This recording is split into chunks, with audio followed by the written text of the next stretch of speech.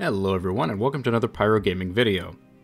Pinnacle and Ritual weapons are really neat, uniquely crafted weapons that are supposed to be pretty strong compared to the counterparts in their archetype. Now, unfortunately, not all of these weapons are created equally, especially when you're talking about the Ritual weapons instead of the actual Pinnacle weapons. Pinnacle weapons, for the most part, were damn near on the same level as exotics. Ritual weapons are just unique, or in some cases, okay to good rolls of weapons that you can find counterparts for out in the world without actually having to grind for the random rolls. Questions that I get asked pretty frequently are, is this weapon, this Ritual or Pinnacle, worth grinding out? Is Wendigo worth having? Is 21% worth having? Is Mountaintop worth having?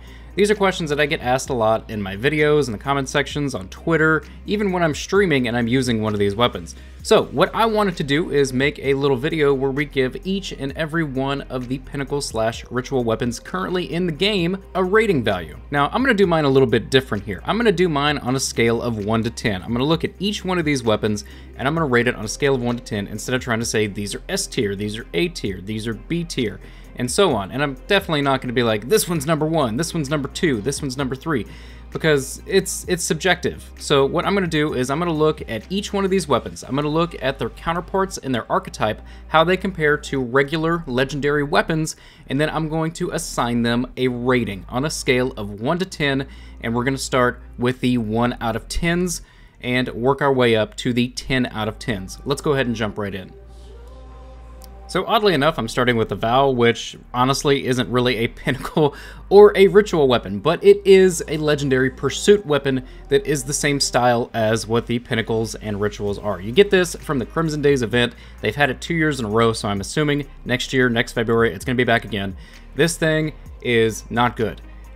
Just flat out, like compared to other bows that are a similar archetype, other bows in general, this thing is just bad. This is 1 out of 10, easily. Moving up to a 2 out of 10 rating, I'm going to put the Komodo 4FR.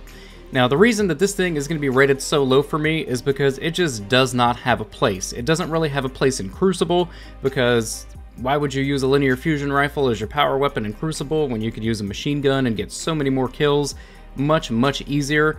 And you're definitely not going to use this in PvE when you're doing actual activities that matter, because why would you? You know, first of all, linear fusion rifles are not in the best place. Second of all, there's better rolls that you can get on linear fusion rifles than this. So that's why I'm putting this one so low on the list, because in my opinion, of all of the current Crucible Pinnacle weapons and Ritual weapons that you can go out there and chase, this one is the least value, in my opinion. Next up, we have a 3 out of 10. Again, this one's kind of a gray area like the Vow, whether you want to call this a pursuit weapon, a Pinnacle weapon, Ritual weapon, whatever. But there was a little thing that you could do where if you completed a certain triumph in Iron Banner, you got the Wizened Rebuke. Now, cool concept here, but there's just better fusion rifles to use in PvP. Hello, Air Intel, have you heard of it? So that's why I'm giving this one a rating of 3 out of 10, because in PvP there's better options, and in PvE it just doesn't have what you would want from a PvE fusion rifle. And speaking of Iron Banner Pinnacles/Rituals, I'm going to go ahead and throw Point of the Stag on this list at a 4 out of 10. So I am going to give it a +1 from Wizened Rebuke. And the only reason that I'm going to give it a 4 out of 10 is because this thing actually does have perks that you would want for PvP. It's got a Vorpal weapon and it has no distractions. Those are 2 really good PvP perks to have on a bow. Its downside, though, is that you would have to use those perks on a bow in PvP, and with the precision frames, it's not the best. You're not going to have that great of a time unless you just really like bows. So that's why this one's so far down. And by the way, guys, if you want this week that I'm uploading this video, which is going to be the week of May 12th, it's going to be the last week that this bow's available. This is the last Iron Banner of the season. If you don't get it right now in Season of the Worthy, it will not be back next year. Let's move on. Next up, we have Redrix's Broadsword. I actually just finished this quest a few days ago and got this for the first time. I had a really hard time finding a rating for this thing in the current meta, but I ended up settling on a 5 out of 10. And the reason that I settled there is because for pulse rifles, when you get this thing going, when you get Desperado active, this thing is absolutely nuts in PvP. Hands down the best pulse rifle in PvP. But the downsides of it right now are that you have to first get a kill that has to be a precision, then you have to reload to proc a Desperado, and you have to do all that in the current auto rifle meta. So taking all that into consideration is why I landed on a 5 out of 10. Let's move on. Next up, also at a 5 out of 10, I'm putting the Oxygen SR3. This is another one that I struggled with a rating for, because it does have a few things working in its favor. Number one, it's an Amalon scout rifle, which just feels very good to shoot. It is a 180 archetype, which is arguably the best archetype for scout rifles in PvE, and its perk Mega Neura, which increases the amount of blast radius that Dragonfly does based on the amount of precision hits that you get beforehand, is a really fun perk. But right now, scout rifles just don't have enough love for them. So Oxygen is a 5 out of 10 for now, but make no mistake, if scout rifles get a buff, this thing could easily be a 7 or 8 out of 10 in no time. Next on our list, also at a 5 out of 10, we have Randy's Throwing Knife. Now Randy's Throwing Knife, I see a lot of people say, oh yeah, I use it in PvE all the time. And I can see that. I can see you run around patrol and stuff like that, but I can't imagine anybody bringing a Randy's Throwing Knife into, say, a raid or into a Grandmaster Nightfall. There's just not a place for it. Even if you had anti-barrier rounds on scout rifles still, I can't see that happening. I would much rather use a 180 archetype instead of a 260 that just tickles the shield. That sounded kind of gross. But for PvP, this is still a pretty decent option for things like quick play. You will not see this a lot in trials, and there's a reason for that. And all of these things considered is why I give this a 5 out of 10. It could probably be a 6 out of 10 also, if you're just super into scouts and PvP, but for me, it's a 5 out of 10. Next up, at a 6 out of 10, we have the Breakneck Auto Rifle. Now, I will say this, Breakneck is probably the best PvE auto rifle in the entire game. But much like what I just said about Randy's, you're not going to see a lot of people bringing a Breakneck into raids. You're not going to see them bringing Breaknecks into Grandmaster Nightfalls. Auto rifles just aren't there. They aren't where they need to be in the PvE endgame. And that's why I'm giving this a 6 out of 10. For PvP, if you can get it going, once you get that first kill and you increase the rate of fire, this thing can be an absolute monster. But again, it's situational. It's not going to be something that you're going to take advantage of the perk with every single time you get into a gunfight. It's going to be a very rare occurrence that you have this thing procced and spun up and ready to go. So, all things considered, in the current sandbox, 6 out of 10 for Breakneck. Next on this list, at a 6 out of 10, and you might be surprised to hear that, we have Buzzard. The reason that I'm giving this thing such a high rating at 6 out of 10 is because for sidearms in PvE, this is probably the best one in the game. Its perk set is very handy. You have the ability to turn your kinetic weapon into an energy weapon, essentially, or you can run something like Swashbuckler and just do more damage. I have actually used this in 1030 Nightfalls, and it wasn't a detriment. It actually worked pretty well. So all things considered, sidearms in PvP are pretty good at the moment. I wouldn't say that this is the best PvP sidearm, but for PvE, this is probably top dog in the sidearm department, and that is why it is a 6 out of 10. Next up, and also at a 6 out of 10, I'm going to put Loaded Question. Now, I actually wanted to rate this a lot higher than a 6 out of 10. I want to give it like an 8 out of 10 because I actually love this thing. I use it constantly. I use it in Garden of Salvation. I use it in my 1030 Nightfalls. Pretty much anything where I know that I'm going to have like an arc shield or something, or just a big cluster of ads, because its perk is really handy for general ad clear and shield breaks. So I personally love Loaded Question. I think it is the best all-around PvE fusion rifle. I wouldn't use this in Crucible. Same thing with Wise and Rebuke. There's just better options. But Air Intel, excuse me, I don't know what that was. But Loaded Question in PvE is a lot of fun, and it is a really good weapon to, when you're getting overrun by ads, to quickly swap to and just take them all out in one shot. Plus it's got auto-loading holster. It's just a convenient all-around weapon.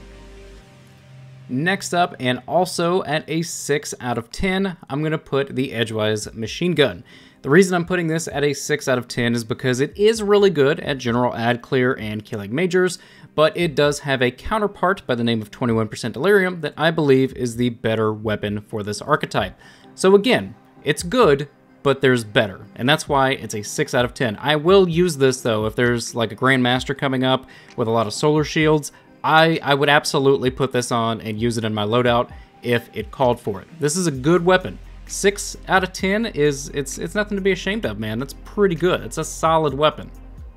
And speaking of 21% Delirium, it's here on this list next at a 7 out of 10. 21% Delirium, everything that I just said about Edgewise also applies to this, but I do believe that 21% is slightly better because of its perk combinations. I will absolutely use a 21% Delirium in raids, in Grandmaster Nightfalls, all the in-game stuff. Pretty much from here on out, we're talking top-tier weapons. You know, things that you could use in PvP and PvE in almost any situation. Next up, we have Luna's Howl at a 7 out of 10. The reason that I'm putting this so high post-nerf is because you still see this a lot on console. If you use a controller, Luna's Howl feels really nice. If you're on PC, not quite as good, but still pretty good overall. Pre-nerf Luna's Howl, before they nerfed its rate of fire and before they nerfed Magnificent Howl, Luna's Howl would have been like a 13 out of 10. It was insanely good. By far the most fun that I've ever had in PvP with a hand cannon. But even after it being changed to a 150 and Magnificent Howl taking a bit of a hit, it's still a really fun and really solid hand cannon to use in PvP, and that is why it is a 7 out of 10. And also at a 7 out of 10, I'm going to go ahead and put on Not Forgotten. The reason that I'm putting this at the same as Luna's Howl, because Not Forgotten does come with more range, but it comes to it with the decrease in reload speed, stability, and handling. So it's not just a straight all-around, this one's better than the other. It's going to come down to playstyle, and playstyle is always subjective. So because of that, Luna's Howl and Not Forgotten, in my book, need to be on the same tier in order for this rating system to make sense. So yeah, Luna's Howl and Not Forgotten, both 7 out of 10. Next up, with an 8 out of 10, we have the Python Shotgun. The only reason that I'm giving this one such a high rating is because it has a unique perk set. It's the only shotgun in the game right now that can come with Overflow and 1-2 Punch, and it also is pretty good in PvP, believe it or not. It's right around that same archetype as Mindbender's. It doesn't quite have the range that Mindbender's does, but it's also not far behind. So because it can pull double duty, be a fun PvE shotgun as well as a good PvP shotgun, it deserves a higher rating, and that is why it is setting at an 8 out of 10. Next up, also at an 8 out of 10, we have Exit Strategy. Exit Strategy is like if you went to Target with your mom and you were like, "Mom, can I have Recluse?" And she's like, "No, we have Recluse at home." And you got home and she handed you Exit Strategy. It is like the store brand Recluse.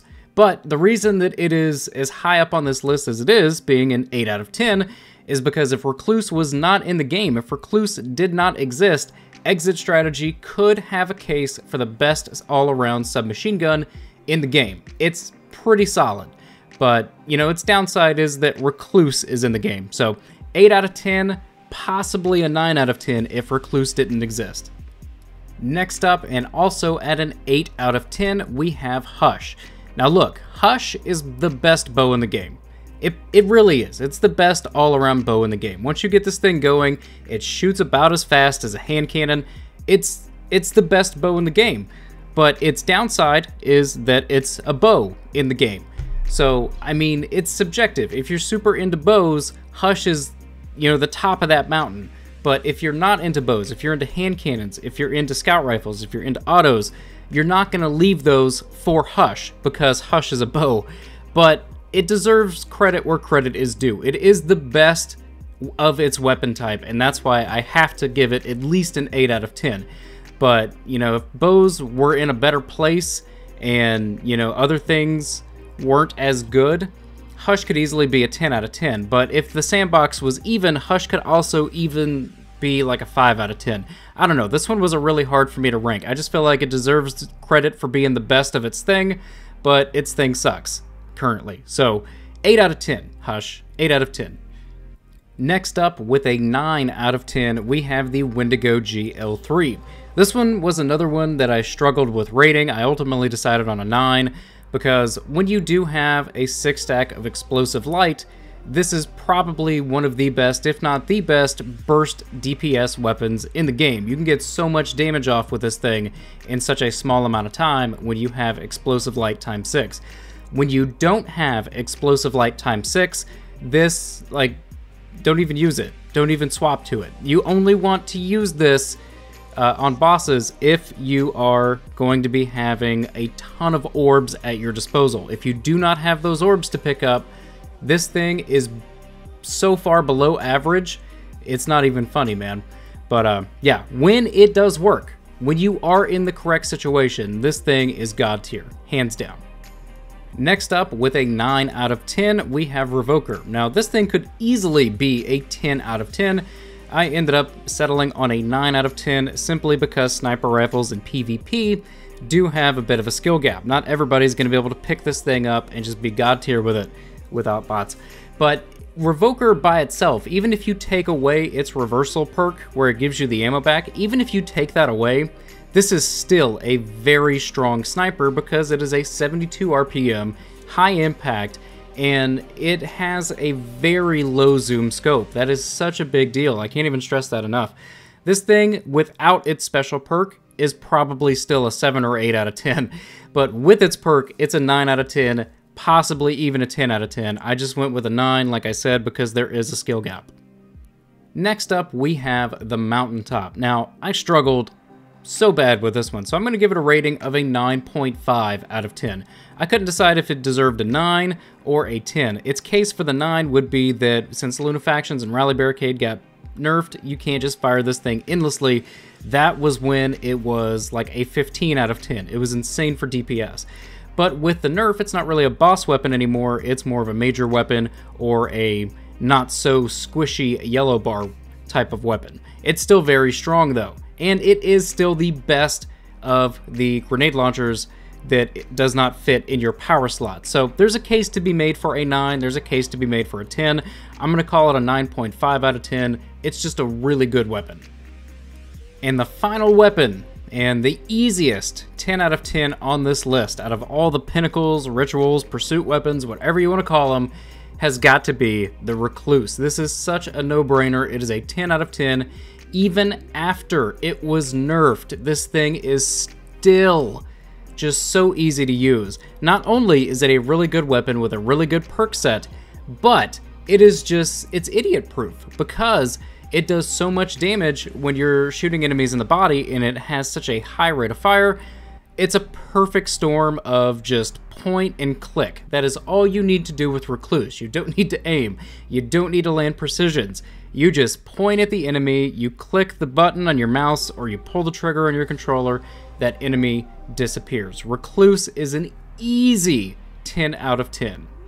And that is going to do it for this video, guys. Sorry this one ran a little bit long. I honestly did not realize there were so many damn Pinnacle/ritual weapons in this game until I started getting screenshots of all of them together and putting them in a folder. I was like, holy crap, there's like 20-something. But yeah, that's going to do it for this one, guys. Feel free to head down to the comment section below and let me know all the ones that I got wrong. I can't wait to read those. And you have yourself a good day. If you enjoyed this video, click like. If you're new to the channel, click subscribe. And if you're already subscribed, I fucking love you. Thank you guys so much for watching, and take care.